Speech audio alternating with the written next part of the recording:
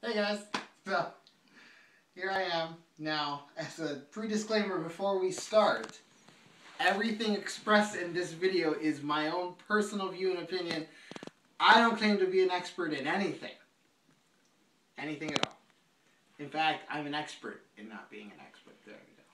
So, getting ready for our day hike tomorrow. Gonna go through my bag real quick, and I thought, okay, well, let's go ahead and make a quick video. So this is my day hike setup. It's a day hike, light patrol, just kind of go out for the day or even an overnight. If you notice, I've gone with the old Vietnam, or as the Marines I think call it, deuce skier setup, or the old LBE. This is the, I believe this is the 65. This is the low padding. There is the Y harness, which was updated, I believe in 84 or 82, which is the Y yoke, which is popular out there. It's got more padding, really nice, but a little more bulky if you throw a bag on top of that. I use just a musette bag, so that's what I went with. I got with the Fox Outdoor Gear Reproduction M65. There is reproductions in the nylon ones. This is the biggest one on the market. You can go on the website and do your own comparison. I'm not here to do the math for you, but that is actually the biggest one out there. So this is my day hike bag.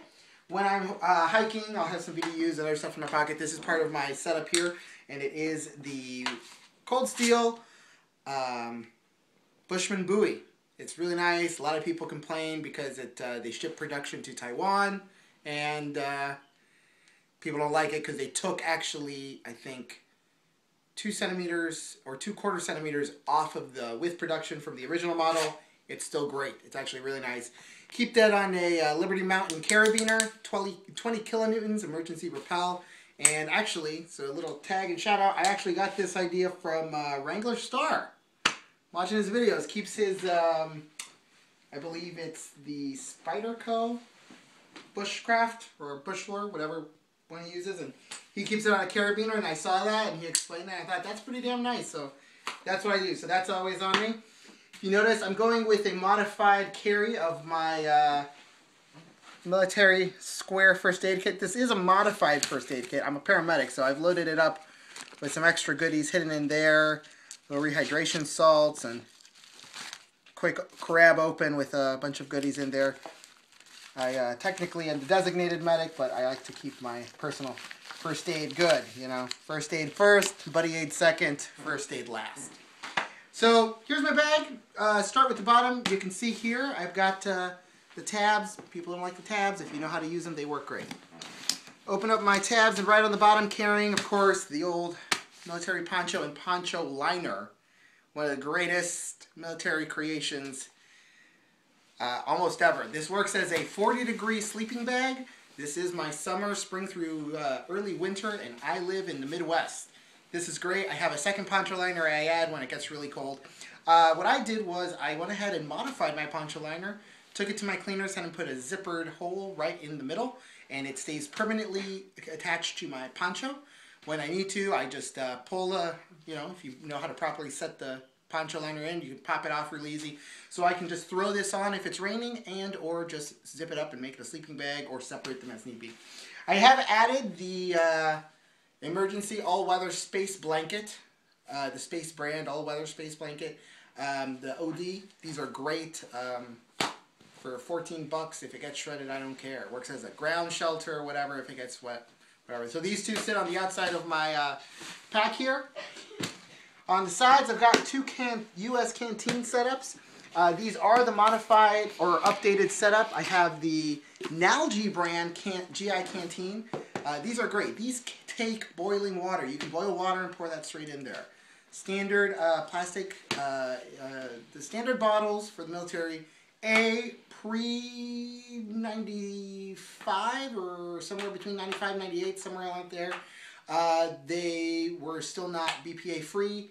After that, they became BPA free, and then they added their Flex model somewhere along there, almost right before the 2000s. And they're great. They don't take boiling water. You can't put boiling water. You can't put them in the dishwasher, and that's screwy. So I switched to Nalgene. Nalgene is BPA free, and you can put boiling water straight in there. There's some great videos from Canteen Cup Shop. They explain why these are so great. In line with that, a Canteen Cup and if I can fish it out of here, the Canteen Cup Shop stove. Damn, that thing is great. Get one if you don't have one. Not affiliated, but God, that thing is awesome. You can just shave wood and feed into a real fire under there. It works great. Got some potable aqua on the sides there. And this one is an exact mirrored reproduction of the one on the left. There's the potable aqua. I do use iodine tablets. They work. I also carry some backup water purification. We'll go through it. So, this is my bag. I got my directions of where to find me. You can't see that right now, but someday maybe if you find my body. Open it up. I got my my ration pack for the day. This is what I eat. Not necessarily the healthiest. There's a ramen in there, some pink salmon, some smoked mussels because I like them, some instant rice, snackies as I like to call them, and some peanut butter. No day hike or patrol is good without some tobacco. A little tobacco in a tea tin. Have a smoke when you're out there relaxing. Not that I promote smoking or abuse of tobacco or alcohol, but whatever. Reach in here. I've got some jute twine and some 2-inch silk. I'm a paramedic. I love duct tape. 2-inch silk is great for clothing repair. If you know anyone who's medical, ask them. They'll tell you the wonders of it. Reach in here, and this is all pretty much just set up and stuffed in here. A couple chem lights. Just really use 2. And a little flashlight chem light. I actually found this on a walk one day around my house. It wasn't working. I brought it home. My wife doubted I could make it work. It took me 10 minutes and I got it to work. It also has a built-in whistle. So it's just an extra little thing just to not use up my chem lights. Also use it to look in the bag at night. Work gloves. These are really cheap. I think they were $2. Wells Lamont cotton, like just garden gloves. If you're moving wood, picking up wood, collecting firewood, chopping stuff, whatever. It's nice to have them. They work as pot grabbers, and a lot of people say, oh, they're cheap. You know what? It's nice to be able, if it's hot, to just kind of whip it off your hand. If you just need a free hand to grab something with good dexterity. These are great, and the day I have to use them for Tinder, I won't cry. Replace those. Those are great. Zip ties. Don't hear people talking enough about zip ties. I'm going to have to do a couple videos on things people don't talk about. They don't talk about zip ties, that's for sure. These are great. Great for repair, gear repair. So much better and easier than paracord. Obviously, if you're in the woods, you shave off the excess, pick up, don't litter, leave no trace. Here's my toilet paper. And if you haven't, you need to go out and get these Cottonelle moist disposable wipes. They are biodegradable, and believe me, God love these. These are great. They are $1 at Target. Go get some. These are just some Houlihan tissue rolled toilet paper. Pick them up at REI or wherever you get your gear at. Backup knife in the bag. It is a Buck XL Large Light, or the Buck XL Hunter. It's just a really nice little buck knife. I can annotate it on there. I've shown it before. It's a really nice knife. It's just a nice backup knife. I carry essentially just my buoy. And then this guy, I do carry a camper, a Victorinox camper somewhere around in my pocket. It's got a little saw. It's really nice. It's my backup. It stays in the bag. 2 bandanas and an extra big trash bag. Self-explanatory. Pride and joy of my bag. I have a quick hammock. This is the Fox Outdoor hammock. It's about 15 bucks. It is not comparable to any of the high quality silk hammocks out there. These are great. They do the job. The day it rips, I don't care. Comes with some D-hooks. I went to Ace Hardware, bought some S-hooks. You can rig it up with some paracord. Maybe there'll be a video on here somewhere about setting up a hammock out there. This is great. Doesn't take up too much space. I can get off the ground. Couple more tracks. So I guess we dropped the video there. So hammock, really good hammock. $15. Picked up at the surplus store. Fox Outdoor hammock. It's pretty good. It holds my buddy, and he's pretty heavy. He's behind the camera. There he is. And then baggy trash bags, good to have. They million uses. Wire saw, real nice little wire saw. Put it in this little container, keeps it together. Got that guy in there. Backup water purification. So open this guy up, and what do I have in here? Got the old bottle dropper with some bleach. Works great. There's a lot of controversy out there about if you should be carrying bleach or how long it lasts or loses potency. Do your own research. Good stuff. Got my, let's see, 2 beeswax tea lights. These are great for starting fire in really cold, wet environment. Plus, 100% beeswax tea candles are the only ones that you can burn in an enclosed space. 100% beeswax. I know there's talk about using rubbing alcohol that works and burns clean. Beeswax, guaranteed, burns clean. You don't have to worry about the media that you're using to burn it. It will burn. It will create warmth if I'm in a tent or in a car. This will create warmth. I don't have to worry about CO2 buildup. These are nice. Keep 2 of those in there.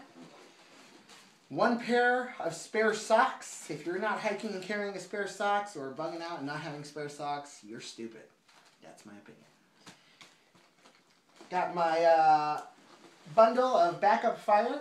I got a magnesium block with some char cloth. And then I also have some spare matches, cotton balls, and Vaseline. Vaseline is multi-purpose, so it's in there. Toiletry kit. Show you this guy. I won't open it up. We got some moleskin right here, a little pack of tissues, some 2 disposable toothbrushes, some paper towels. They're from Coleman brand. You drop water on them and they expand into paper towels. It's got like 10 of them. Great stuff. Ben's 100 or 99 DEET. It's the highest DEET you can get on the market. DEET is good. I don't care what people say. Do your math. Learn about hydrocarbons. It doesn't kill anybody. Some sunblock. And of course, foot powder. There is a hand sanitizer in there. And that's my toiletry kit. That's my necessities or spare toiletry kit. I have in here my cooking supplies. So along with my canteen, check out the Heavy Boil Lid Canteen Shop. I think carries them.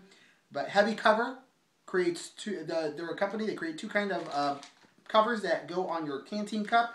They create the Heavy Cover silicone.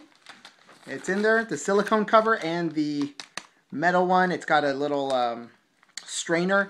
These things are great. If you're not using them, you're stupid. No, I'm just kidding. You're not stupid, but maybe you just can't afford them, or you have your own system. But I love them. They're great. 2 Guyute Design Snow Peak Hot Lips. These things are great. You slip them right on your canteen. You can sip hot stuff. It protects your lips. Essentially, it's just a little silicone lip that forms and goes right over the edge of your canteen cup.